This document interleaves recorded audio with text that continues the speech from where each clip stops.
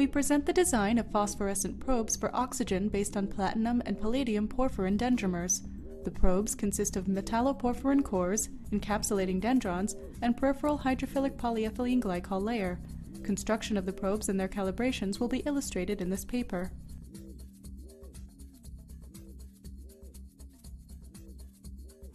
Hi, my name is Louise. I work with Professor Sergei Vinogradov here in the Department of Biochemistry and Biophysics at the University of Pennsylvania.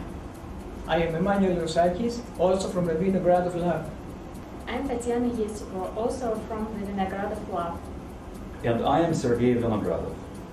Biological oxygen measurements by phosphorescence quenching make use of exogenous phosphorescent probes, which are introduced directly into the medium of interest, blood or interstitial fluid.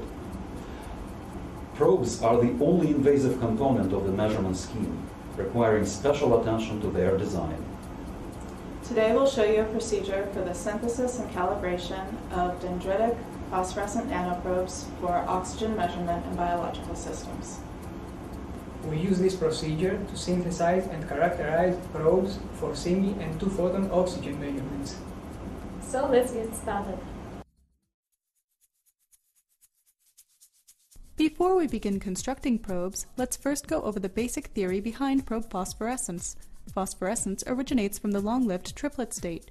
The probe molecule must be designed to give high quantum yield of the triplet state and to emit phosphorescence instead of fluorescence. Excitation of the probes occurs by the 1-photon, or, in the case of special 2-photon enhanced probes, by the 2-photon mechanism. 1-photon excitation generally provides less spatial resolution, but requires simpler